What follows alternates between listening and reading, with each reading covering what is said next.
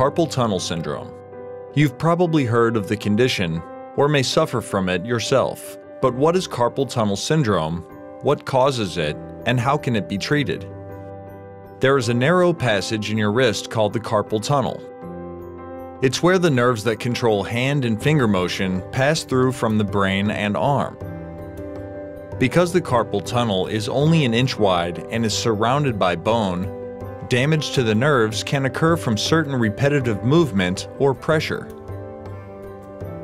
The median nerve is the major nerve to the hand. Carpal tunnel syndrome refers specifically to damage to the median nerve.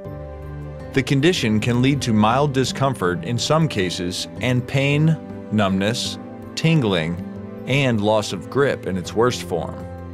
Carpal tunnel syndrome is generally caused by repetitive motion or pressure on the median nerve.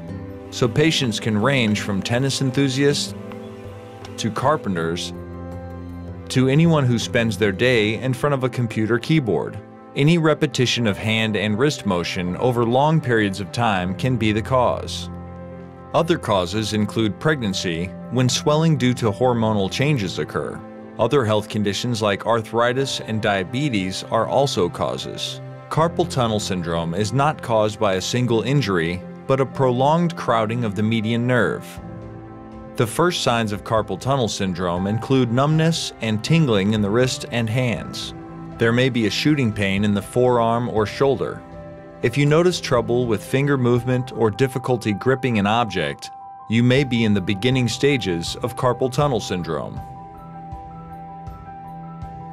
As always, if the pain in your wrist is persistent or particularly painful, you should see your doctor, who can refer you to a specialist. There are several tests for carpal tunnel syndrome. Your doctor may push down on your wrist and the median nerve to check for pain or numbness. Any pain over here? Just mostly right there.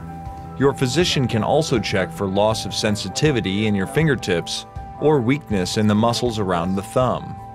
Your condition may require further tests, including the use of specialized equipment to test for electronic conductivity in your hand and arm. X-rays and MRI scans can also detect abnormal or damaged nerves.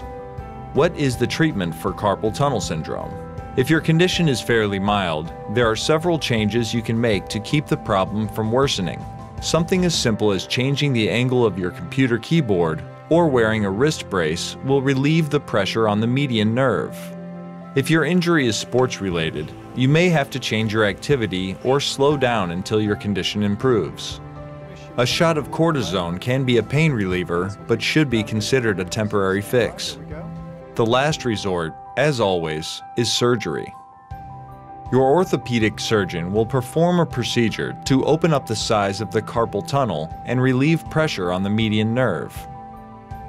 There are different types of this surgery, including endoscopic surgery, that is non-invasive, or open carpal tunnel release, that involves an incision to open the wrist and then widen the carpal tunnel.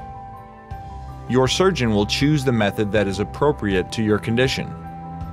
Surgery is a proven and effective long-term solution to carpal tunnel syndrome. Carpal tunnel syndrome is a progressive condition that will get worse over time if changes are not made. Check with your physician to find a solution that's best for you. Many times there is something in your lifestyle that caused carpal tunnel syndrome. Small changes in lifestyle can also help to correct it.